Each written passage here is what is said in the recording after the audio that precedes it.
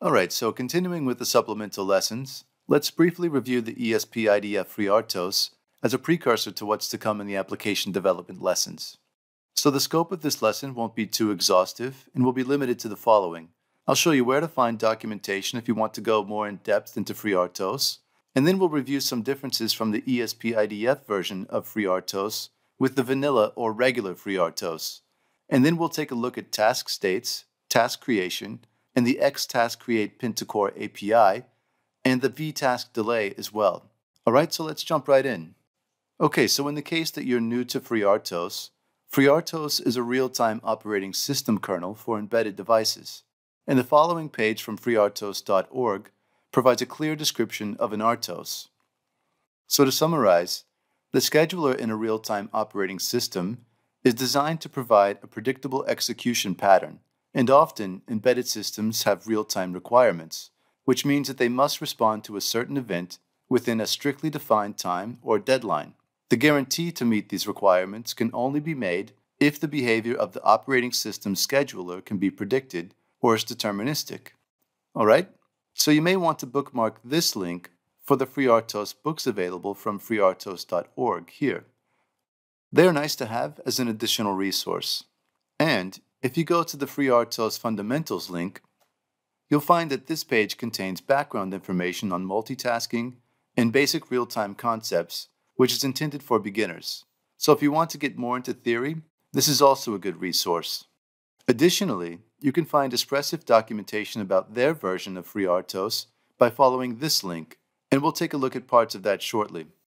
Okay, so there are a few apparent differences between the ESP-IDF FreeRTOS and the regular or vanilla FreeRTOS that affect our application development.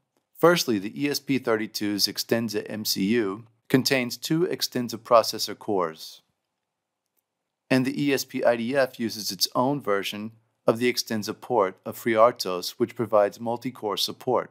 And so in the case that you're already familiar with FreeRTOS, but not the IDF version, we do not have to call the vTask Start Scheduler API when using the ESP-IDF FreeRTOS. Also, the FreeRTOS task stack size is specified in bytes when using the IDF, not words, as you would do with regular FreeRTOS. Additionally, the application startup flow is relevant here, which covers everything that happens after the application starts executing and before the app main function starts running inside the main task. You can find details here, where the high-level view of the startup process is described. First, the first stage bootloader in ROM loads the second stage bootloader image to RAM from the flash offset hex 1000. In the second step, the second stage bootloader loads the partition table and the main application image from flash. The main application incorporates both RAM segments and read-only segments via flash cache. Then the application startup executes, and at this point, the second CPU and RTOS scheduler are started. You can read up on the details of each of these steps, so feel free to come here if you're interested, but for now, let's go over to the application startup details. And so everything that happens after the application starts, and before the app main is called, involves the following: port initialization of hardware and basic C runtime environment, system initialization of software services in FreeRTOS, and running the main task and calling app main, which will be our application entry point. Alright, so I think that's enough details about the application startup for our purposes. Okay, so in an RTOS implementation of a design, the program is divided into different tasks, and each task runs continuously in an infinite loop. Okay, so we can create FreeRTOS tasks using the XTaskCreate APIs. And to do that, we'll need to include FreeRTOS/task.h. And there are 2 API options available. We can use XTaskCreate, which lets the ESP-IDF FreeRTOS choose which core of the ESP32 that the task should run on. Then this is the basic structure of a FreeRTOS task with an infinite loop as the main body of the task. And here the XTaskCreate API creates the task. And so, XTaskCreate pin-to-core allows specifying which core the task should run on. And then next, I'll summarize the description of the API parameters. Alright, so the first parameter, pvTaskCode, is the custom C function or FreeRTOS task that runs in an infinite loop. And PCName is the descriptive name that you can give a task and is only used as a debugging aid. US stack depth is the memory in bytes that should be allocated by the kernel to the task. PV parameters is an optional parameter that is a pointer that can be used by the task.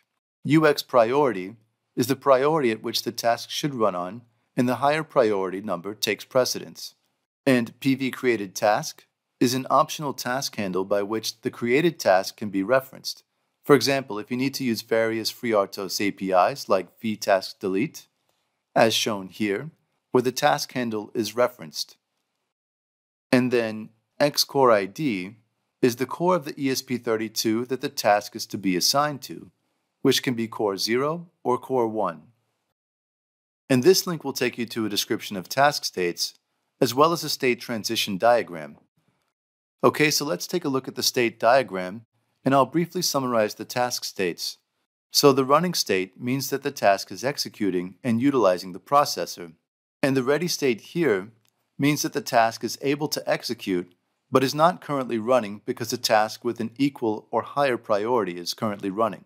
So if a task is blocked, this can be caused by a temporal event, for example, a call to vtaskdelay, that causes the task to be placed into the block state until the delay period has expired. Or it can be blocked due to an external event, which means that the task is waiting to receive from a queue, event group, or notification or semaphore event. And this differs from tasks in the suspended state, where there is no timeout, and tasks only enter and exit the suspended state when explicitly commanded to do so using vtasksuspend and xtaskresume API calls. Alright? And these are linked, so feel free to read up on those as well. And about vtaskdelay. It's used to send a task into the block state for a set number of ticks. The actual time that the task remains blocked depends on the tick rate, and the constant port tick period milliseconds can be used to calculate real time from the tick rate. For example, if the FreeRTOS tick rate in the SDK config is set to 100 Hz, as it's shown here, then this port tick period is 10 milliseconds. And 500 divided by 10 is 50 ticks, which is what we passed to vtaskdelay, and that is xdelay in this example. And with 50 ticks at a period of 10 milliseconds, we end up with the 500 millisecond delay. Alright, so that's it for this quick overview of FreeRTOS.